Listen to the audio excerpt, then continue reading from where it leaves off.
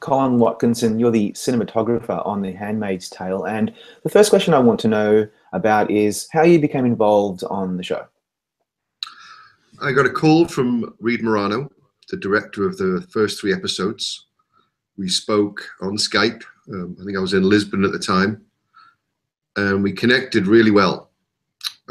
I'd read the book back in the late 80s, loved the book, and really loved Reed's work. I'd seen Frozen River, which I thought when I watched it, I was like, who shot that?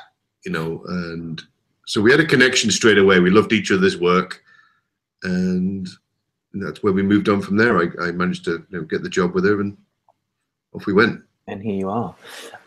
For me, when I talk about this show, the thing that I most want to talk about is the look of the show. It's so distinctive. It's so different.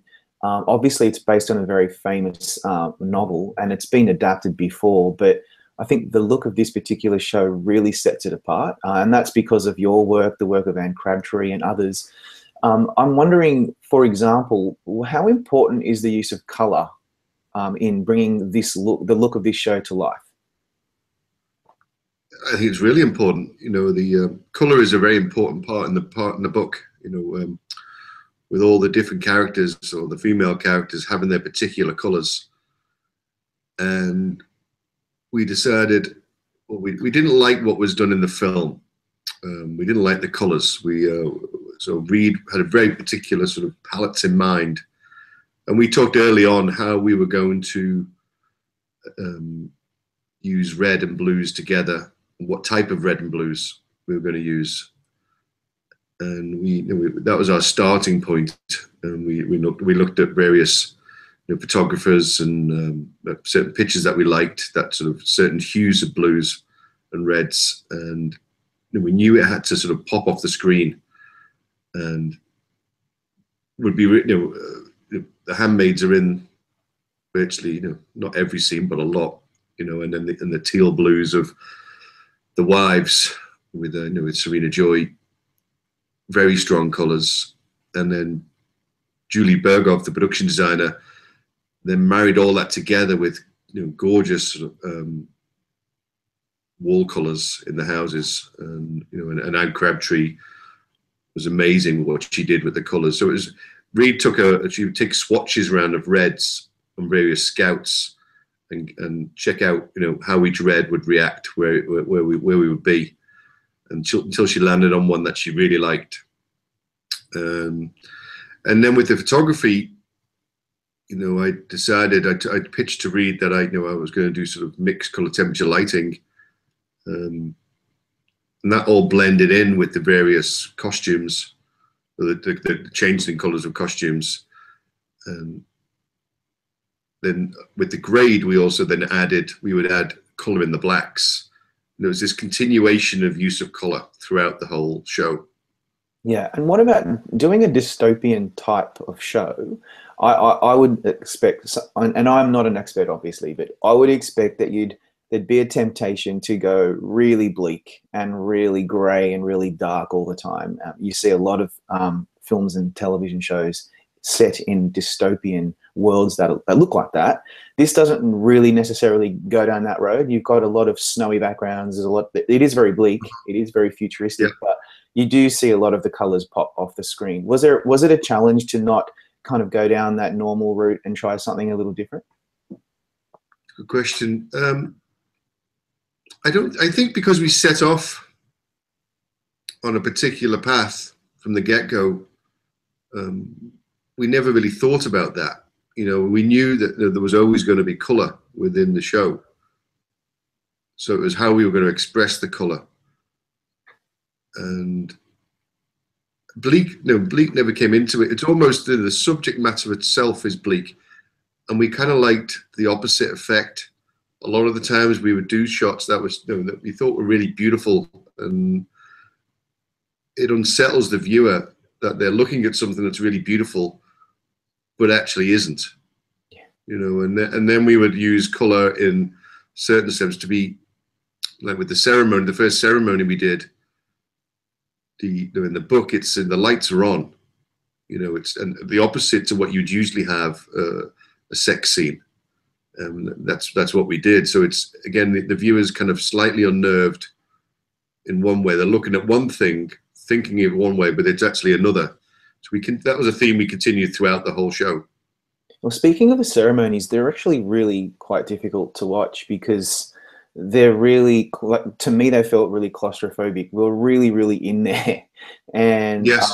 without them being gratuitous. So, and I immediately thought, wow, if I was the DP on this, what shots would I have tried to choose to get the audience in there and feeling super uncomfortable? Yeah, no,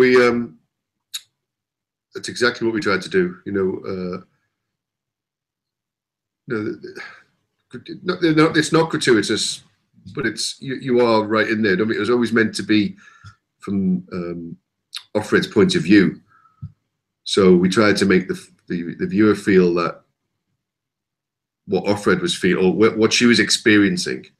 So we would, unfortunately for Yvonne, we would shoot, up Yvonne's nose, and we would shoot the, across Offred's body, and we would shoot the ceiling, to try and put you right in there, and then you come out and you see this very uncomfortable scene, and then we'd shoot that in the Gilead way of, very formal framings.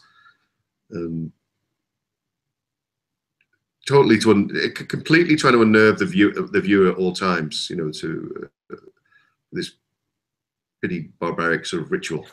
Yeah.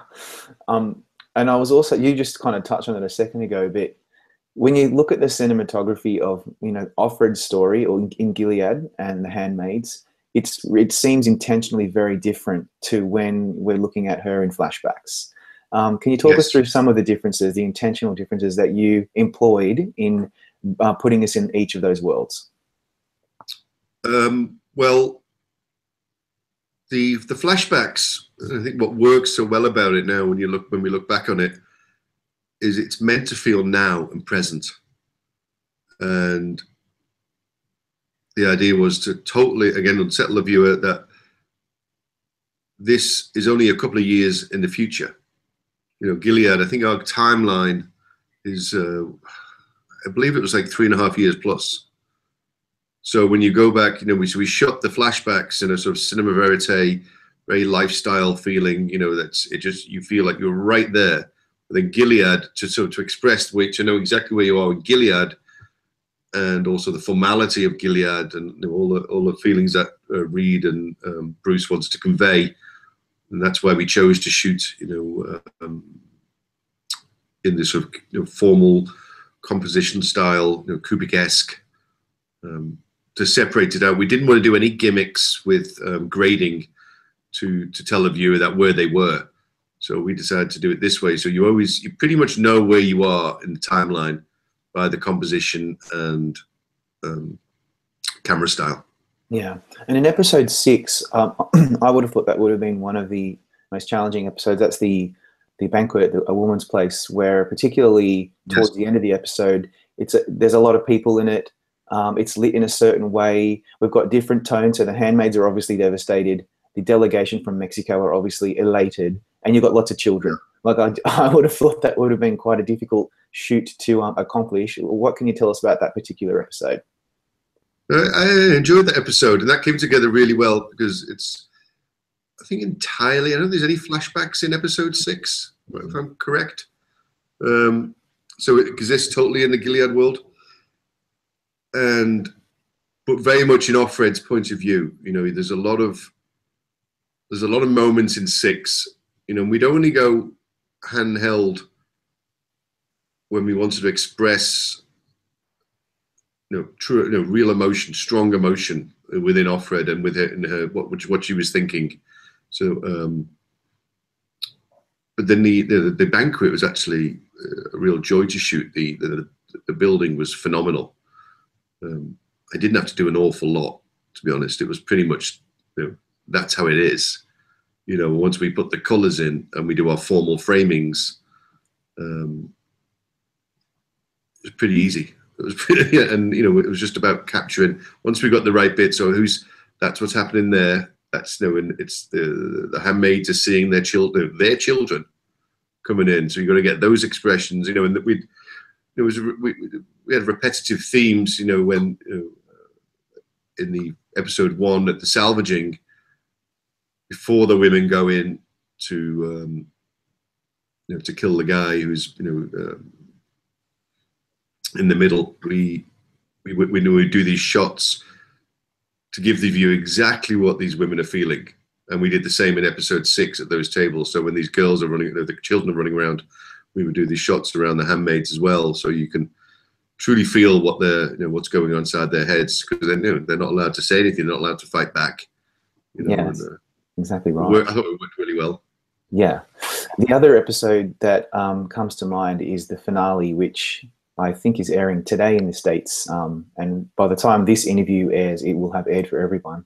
There is a number of really iconic shots in the finale. There's when Offred's trapped in the car and Serena's sitting with her daughter. And there's in the commander's den, the sequence when the handmaids are being told to stone Madeline Brewer's character to death. Yes. In the wagon when she's being escorted. There's heaps of them. And there's like when the handmaids walk around it with that song playing. I'm just wondering if you could talk us through the highlights of filming the finale. It just looked like you and your team just really threw everything at us, and it really seemed to work quite effectively.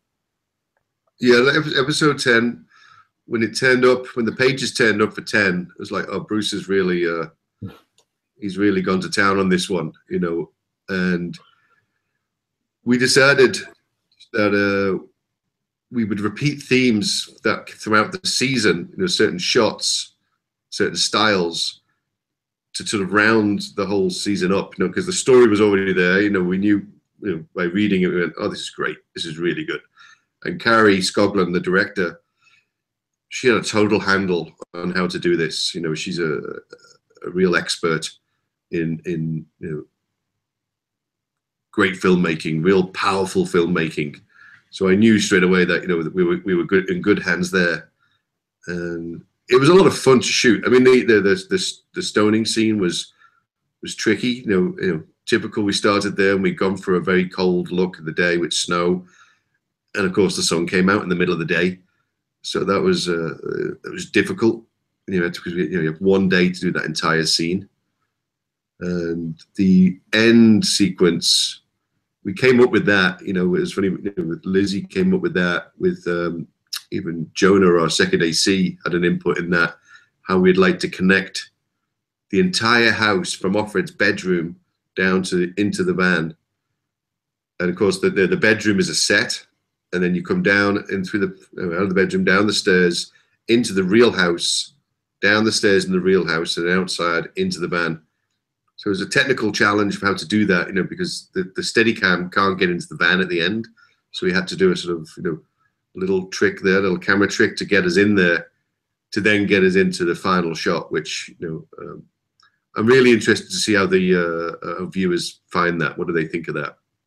Yeah, it's kind of been sitting in my head for the last few days, and You liked it? Yeah, I did. It was so unnerving though. Like the whole bloody show, it was just very, very unnerving to watch. It's a good episode, eh? Really good episode. Really, really good one. It was a highlight for me. That's great. Did you have any other highlights from the series? I mean, I would have expected the pilot would have been a good one because that's when you're setting up a lot of what you're doing. But is there anything in particular when you look back and think, yeah, I was really, really proud of that particular shot? I think my favorite shot, you know, and this happens occasionally, is when accidents happen and it makes the shot 10 times better. It was episode 4 or 5. I think it's 4. I can't remember which one exactly.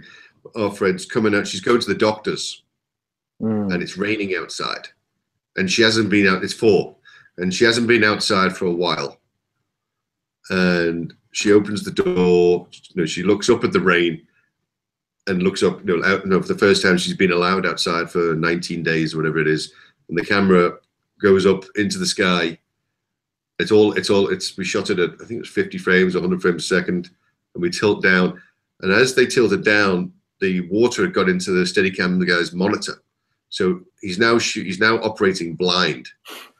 And but the framing it came down to on the umbrella with the water bouncing off the umbrella, it was just perfect. I mean, you know, it's like you wonder, he probably would have got a great shot, but the fact that he just went with it and the framing turned out to be absolutely perfect was, you know, it's one of my favorite shots the entire season. I remember that one. Yeah, that's a bloody good one.